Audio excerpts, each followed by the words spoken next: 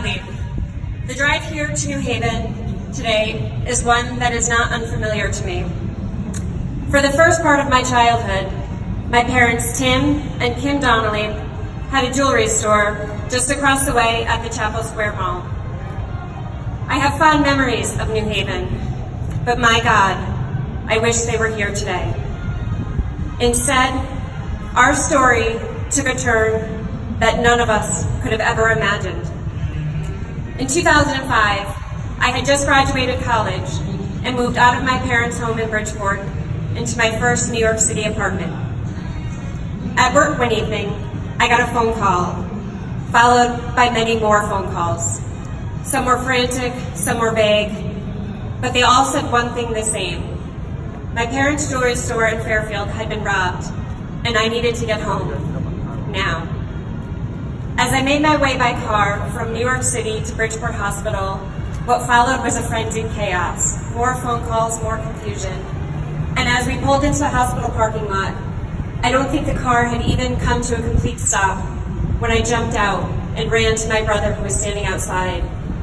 I asked him what in the world was going on. With his head down and in his gentle way, he simply said, "They're dead. Both of them. Mom and Dad are dead." That is our story.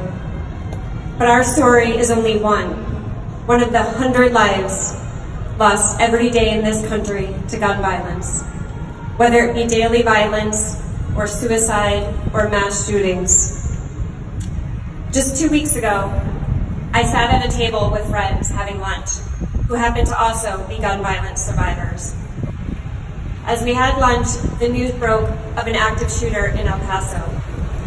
Not only did I relive my own pain, but I witnessed people who are now dear friends of mine relive their own trauma, seeing it on their faces.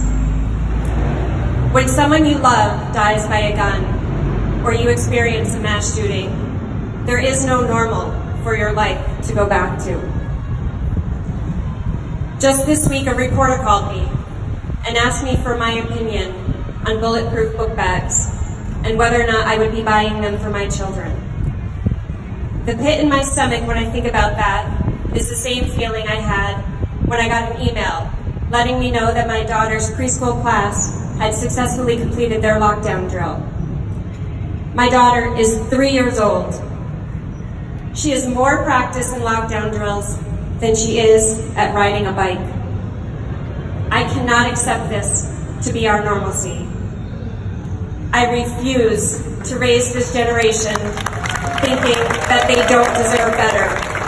My children deserve better, your children deserve better, our country deserves better. I challenge you today, if you haven't been active before, consider today your own call to action. It's going to take all of us. It's not going to happen overnight, but we can't give up. The next time you tell someone you know that has lost someone to gun violence or has endured a shooting, before you tell them you're sorry for their loss or you're sorry for their experience, tell them what you have done. Tell them what you have done to make a difference. And if you struggle to answer that, and if you struggle to do that, then maybe you're not doing enough. Let's change that.